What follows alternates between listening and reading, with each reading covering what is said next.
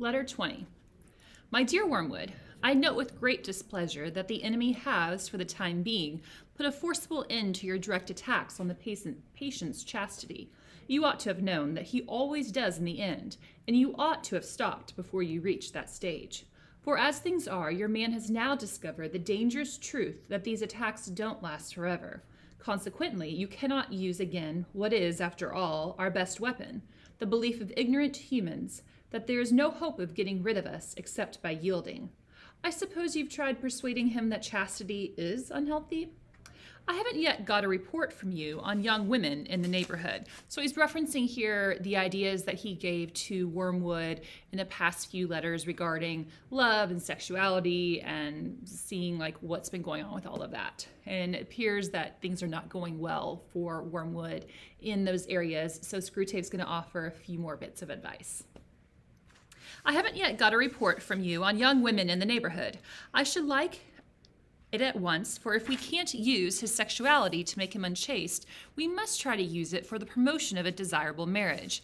In the meantime, I would like to give you some hint about the type of woman, I mean the physical type, which he should be encouraged to fall in love with, if falling in love is the best we can manage. In a rough and ready way, of course, this question is decided for us by spirits far deeper down in the lowerarchy than you and I. It is the business of these great masters to produce in every age a general misdirection of what may be called sexual taste. This they do by working through the small circle of popular artists, dressmakers, actresses, and advertisers who determine the fashionable type. So what this letter is really about is what people perceive to be beauty. What is beauty? What is the perfect woman? What does that look like according to the world?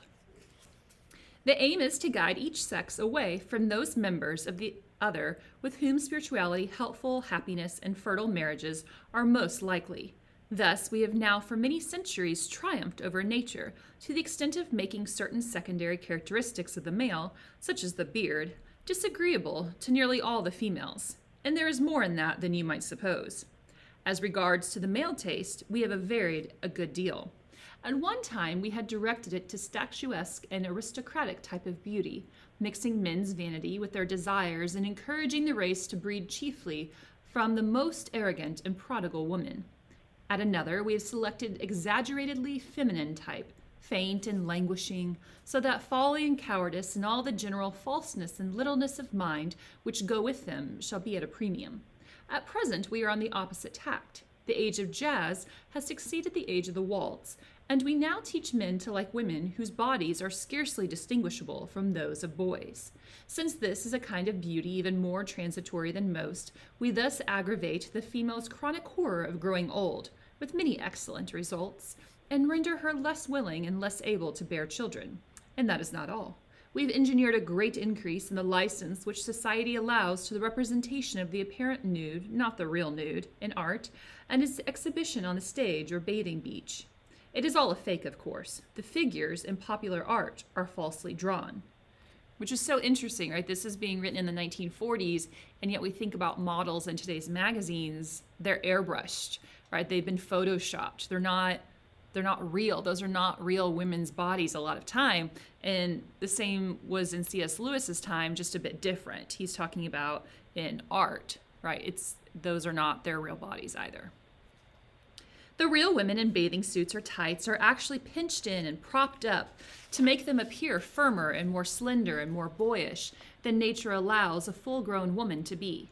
Yet at the same time, the modern world is taught to believe that it is being frank and healthy and getting back to nature.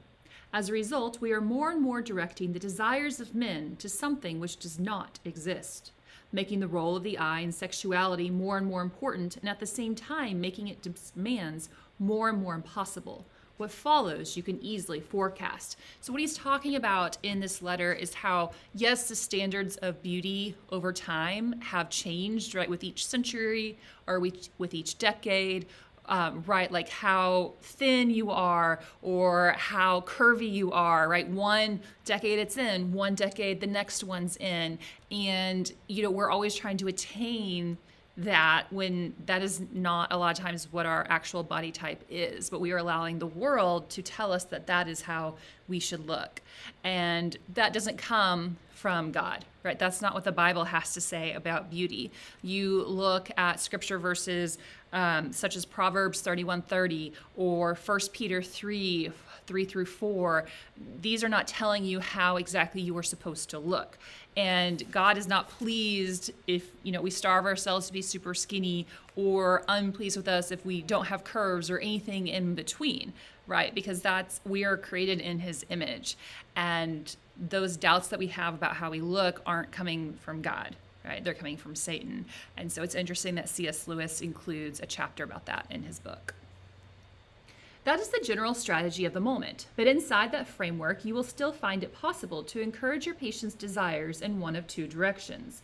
You will find, if you look carefully into any human's heart, that he is haunted by at least two imaginary women, a terrestrial, a down-to-earth, and a diabolical or loose woman, an infernal Venus, and that his desire differs qualitatively according to its object. There is one type for which his desire is such as to be naturally amenable to the enemy, readily mixed with charity, readily obedient to marriage, colored all through with that golden light of reverence and naturalness which we detest. There is another type which he desires brutally, and desires to desire brutally, a type best used to draw him away from marriage, although but which, even within marriage, he would tend to treat as a slave, an idol, or an accomplice. His love for the first might involve what the enemy calls evil, but only accidentally. The man would wish that she was not someone else's wife and be sorry that he could not love her lawfully. But in the second type, the felt evil is what he wants. That is the tang and the flavor which he is after. In the face, it is the visible animality or sulkiness or craft or cruelty which he likes, and in the body, something quite different from what he ordinarily calls beauty, something he may even in a sane hour describe as ugliness, but which by our art can be made to play on the raw nerve of his private obsession. Basically, C.S. Lewis says that men a lot of times identify women as one of two types of caricatures, right? They put us in one or two categories, and that's either kind of like the natural, wholesome girl next door, or the wild, mysterious, wanton, kind of loose woman.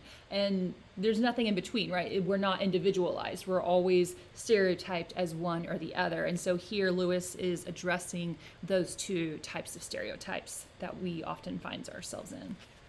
The real use of the infernal Venus is, no doubt, as prostitute or mistress. But if your man is a Christian, and if he has been well trained in nonsense about irresistible and all-excusing love, he can often be induced to marry her, and that is very well worth bringing about. You will have failed as regards fornication and solitary vice, but there are other and more indirect methods of using a man's sexuality to his undoing. And by the way, they are not only efficient, but delightful. The unhappiness produced is of a very lasting and exquisite kind. Your affectionate uncle, Screwtape.